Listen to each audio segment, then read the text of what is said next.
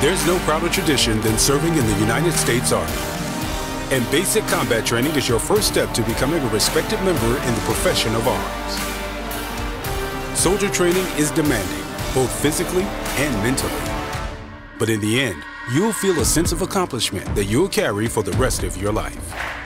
During this 10-week training process, you'll learn important Army values, traditions, and skills, such as teamwork, discipline, proper military dress, land navigation, rappelling, and weapons handling. The Army has 4 basic combat training locations, including Fort Moore, Georgia, Fort Jackson, South Carolina, Fort Leonard Wood, Missouri, and Fort Sill, Oklahoma.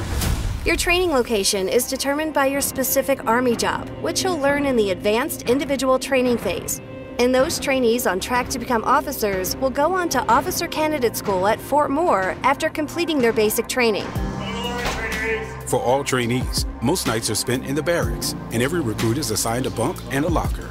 The only times you don't stay in the barracks is during an overnight field exercise. 3 hot meals are provided each day during basic training at the On-Post Dining Facility, or DFAC. The DFAC offers a variety of nutritious food, which will help keep you energized during your tough physical training. Phone calls are limited during basic training and are at the discretion of the drill sergeant. Packages with treats and snacks are discouraged. However, letters between family and trainees are highly encouraged.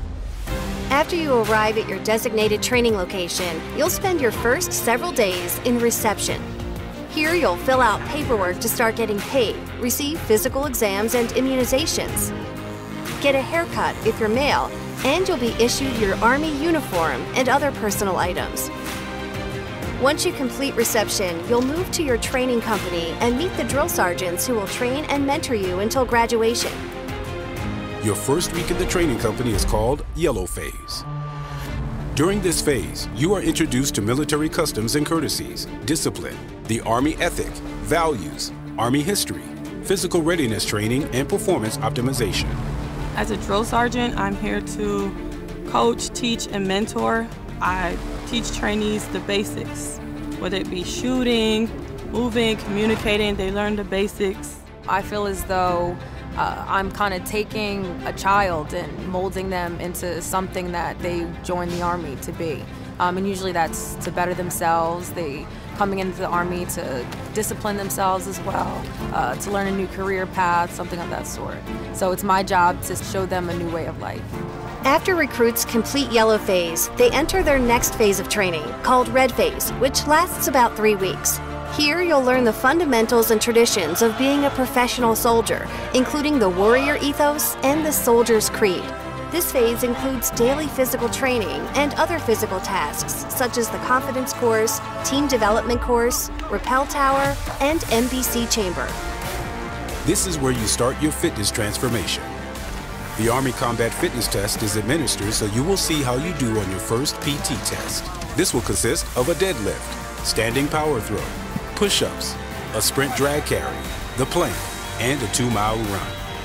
And you'll learn basic soldier tasks like how to pack and load your rucksack and clean your issued weapon. The hardest part of Red Phase for me was definitely adjusting living with about 40 people in a bay, ranging from ages 18 to almost 40. And different cultures and backgrounds and ethnicities. Learning to work together as a team, it can definitely be one of the biggest challenges in Red Phase. After Red Phase, you'll enter White Phase. This phase lasts about 2 weeks and increases the level of fitness training and your soldiering skills, including how to set a perimeter, hand-to-hand combat drills, basic rifle marksmanship, first aid, and land navigation. It's through training such as this that you start to come together as a team and practice the leadership, resiliency, and teamwork skills you're learning at the same time you're gaining a new confidence. You don't have to be the strongest or the fastest. You just have to be mentally ready, and you have to push yourself through and be your own support. Every day you're gonna have to give it everything you got. This isn't an easy thing to do. It's a choice to leave your job, leave your family. But ultimately, I think just paving the way for the future is important, and showing your family that you can do whatever you set your mind to if you're really willing to put in the work.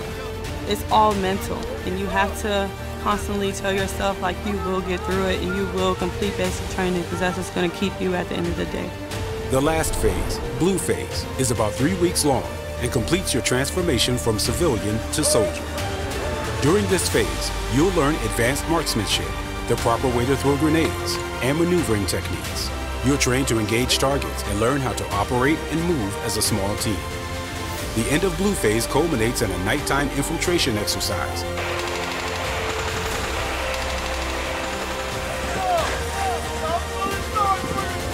And a 10-mile road march.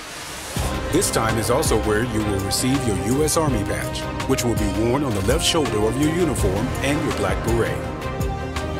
The importance of this ceremony is to be able to allow the trainees to be able to recognize what it is that they've accomplished, that the script that they've listened to the beginning lets them know the legacy of which they are now a part of, where they've been called through this whole process of, they've heard trainee, that now being able to be part of the soldier induction ceremony, that now they take that next step in their careers, in their lives, that they're no longer trainees, now they become soldiers. Your last week of basic combat training is graduation week.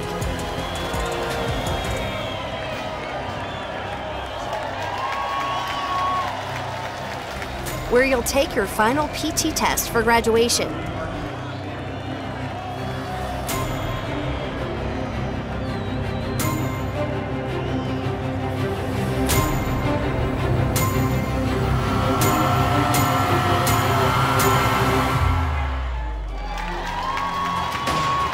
But this time also includes Family Day in addition to the graduation ceremony itself. You'll also spend time out processing and preparing for the next phase of your Army career, which is your advanced individual training. I've learned that I always have to put the team first no matter what, and that selfless service is the most important thing a soldier could do. It's a great learning experience. It instills discipline, and I think it's overall really beneficial for society as a whole. Basic training is not going to be easy. It's not made to be easy. The drill sergeants are going to be hard on you. That's our job. That's what we're supposed to do. Do not take it personal. Take it as a learning experience and constantly tell yourself that you can do it and you will do it. There's no denying that basic combat training is tough, but you'll find that becoming a valued member of the world's greatest army is one of your life's major accomplishments, and the skills you learn will be ones you use for the rest of your life. It's also your first step in a career as a soldier. Learning tough physical and mental skills, as well as nurturing your leadership abilities, will create limitless opportunities as you move forward in Army training. Join us and discover untapped possibilities.